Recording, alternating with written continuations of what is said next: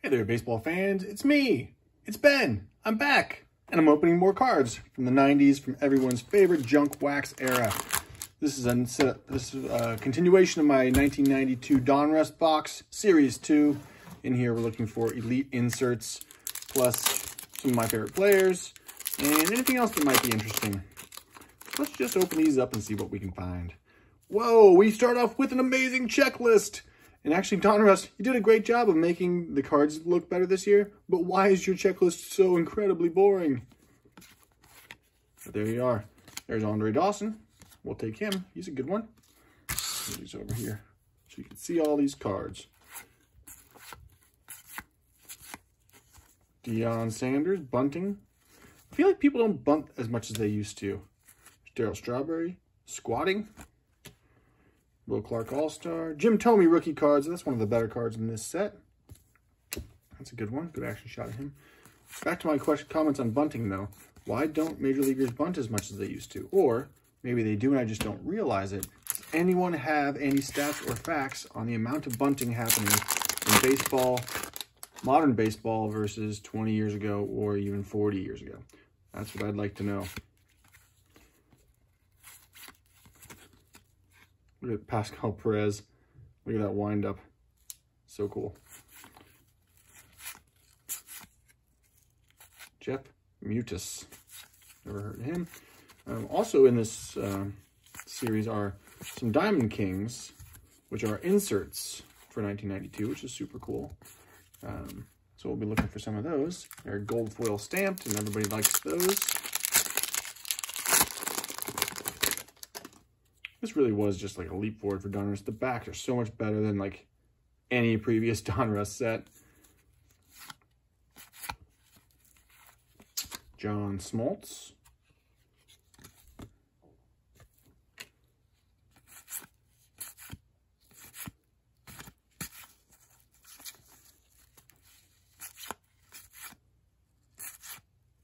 Whoa, what is Darren doing?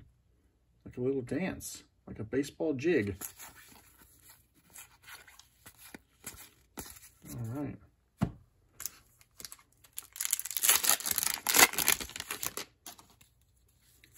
not sure how I feel about multiple series. Like, if it was just 1992 Donruss and all 792 cards or whatever it was, Blue Jay attendance record. That's funny. I think it'd be better because then you have a chance of getting anybody instead of just the same cards over and over again in the series. There's Bo Jackson. Look at that. That's a good one. Wearing his shades in the back there.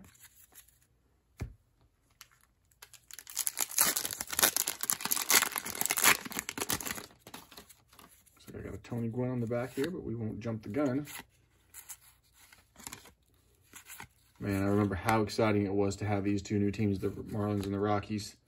This is one of the bonus cards from this set. There's Sammy Sosa, capless.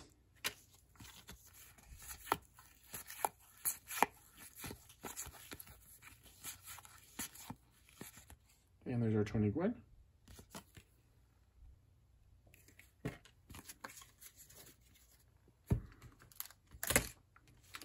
I think we should just get one of those elite inserts. I've never pulled one. I just want to have one. I just want to have one show up in here. Can we just do that?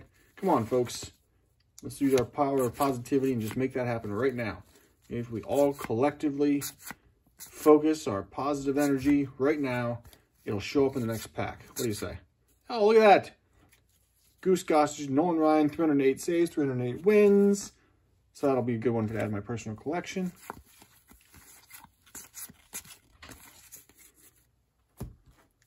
All right, this is the one. Add some positivity in this one. A couple of flicks for good luck. Ready? Everybody cross your fingers.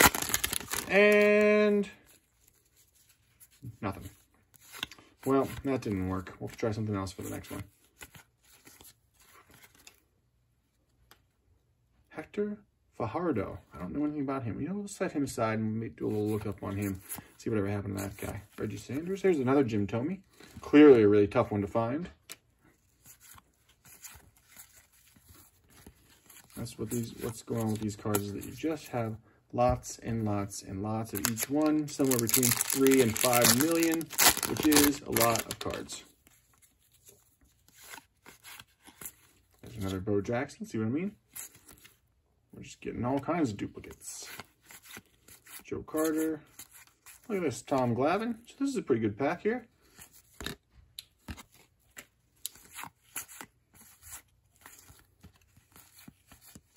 And Wilson, and there's Ozzie Smith.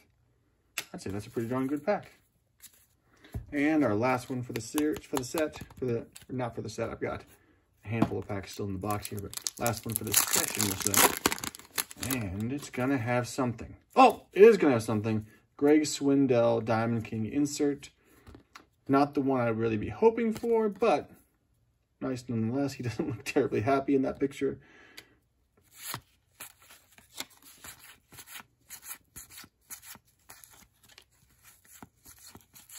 Tom Glavine again. Again, duplicate central. John Jaha. Actually, John Jaha. That's one I want to look up. Hector Fajardo. I don't have any. You know what? I want to look up him too. Let's look him up. So let's start with Hector Fajardo. I've never heard of him. My guess is that he probably didn't make it very far. Hector Fajardo.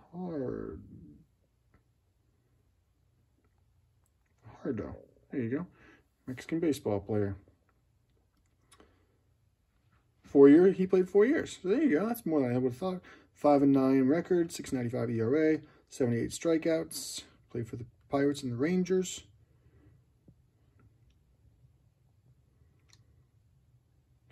Nicknamed Senor Lluvia or Mr. Rain because of how many games he was expected to start that were rained out.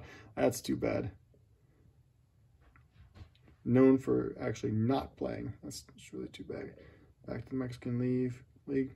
So not much here, not much more about his past either, or his after baseball.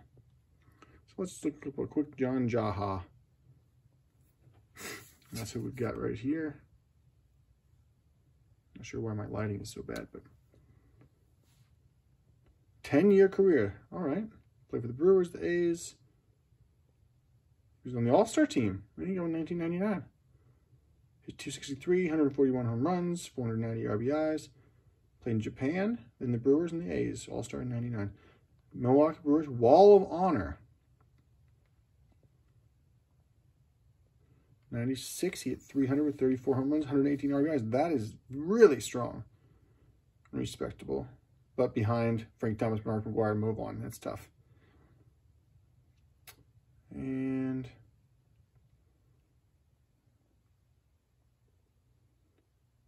so not much more to say. But honestly, more output than I would have thought. So good for you, John. New respect to you. Hats off to you, John. New respect for you, like I said. The rest of you, we'll see you later.